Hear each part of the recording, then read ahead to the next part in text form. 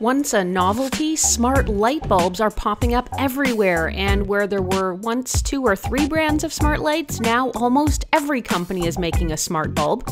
I had the chance to review many smart light brands, but when it comes to LIFX, it's been several years since I reviewed their offerings.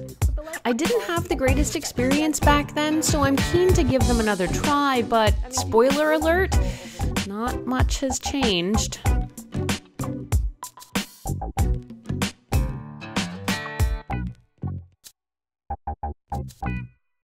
I'm Erin from Tech Gadgets Canada and Tech Gadgets International, and LIFX is one of the original smart lights. When I last reviewed the company's bulbs, they were a welcome novelty, but finicky to run. I recently decided to give LIFX bulbs another look, so in this review I'll talk about my experience with them today, how the setup process is, if any improvements have been made, and how these bulbs integrate into my smart home.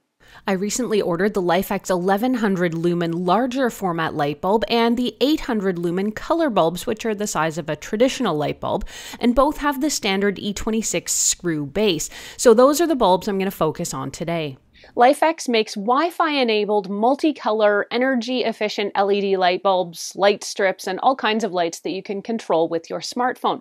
Wi-Fi connectivity lets you use your phone as a remote control for dimming or brightening the light from wherever you sit, even adjusting the color and the hue. You can also use your digital assistant like Google or Alexa for voice control. So what makes LIFX lights special? Unlike other smart lights, LIFX lights don't need a separate hub or a bridge to function. The smarts and the Wi-Fi connection ability is built into each bulb. Not needing a hub means you don't need to worry about setting up an extra gadget, plus there's no extra cost like there would be with something like a Philips Hue bulb, for example. In my initial review of LIFX light bulbs, they were quite difficult to set up. They often took several attempts at connection, and over the weeks and months after my review, they would often randomly disconnect or become unreachable for no reason, requiring a complicated reset process.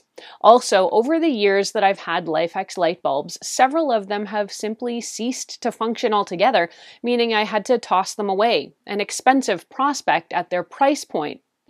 Ringing in at between $40 and $60 each, I'd say out of the 8 LIFX bulbs I've owned over the years, 4 of them have already reached end of life. And while in this short review period I won't be able to judge their longevity again yet, I will be watching to see how this newer generation of bulbs holds up.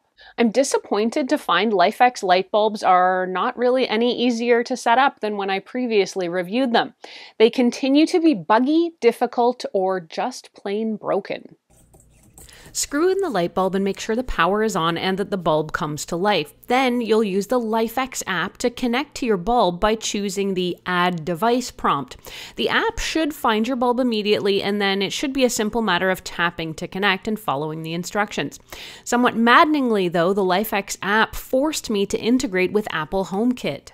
Now I do have HomeKit set up, but I don't actually use it day to day. Instead, I just rely on it for testing new gadgets.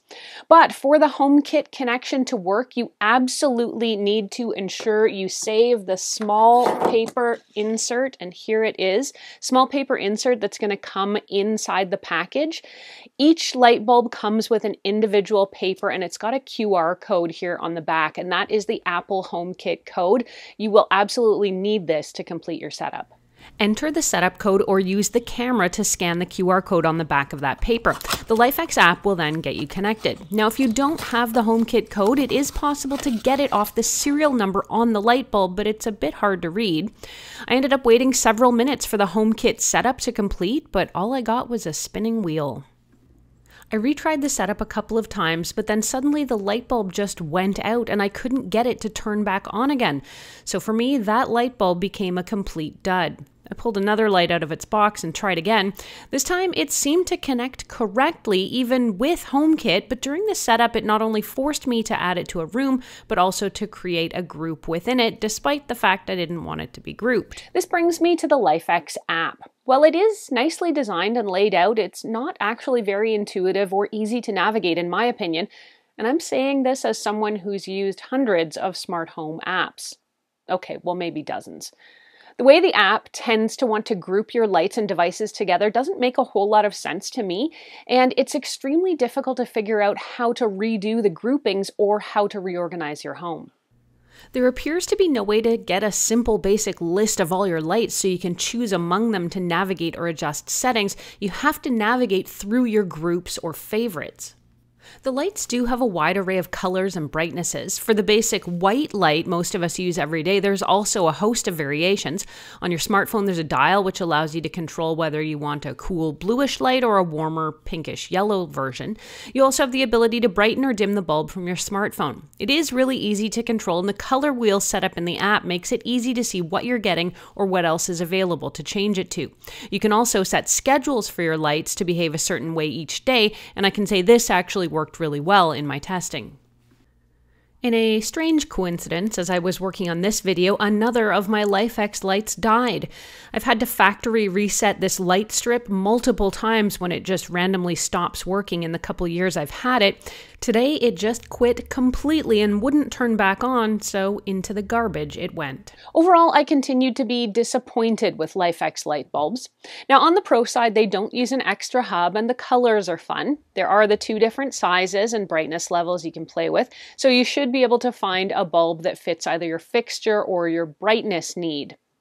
On the downside, there are enough red flags with these bulbs that I'm still not going to be recommending them. The app, like I said, isn't intuitive or easy to use, and the forced Apple HomeKit integration makes setup finicky if it lets you complete it at all. One of the 4 bulbs that I bought died during setup, and others that I've owned in the past have had a very short shelf life, and there's a big price tag to these too, so that short shelf life is kind of a burn.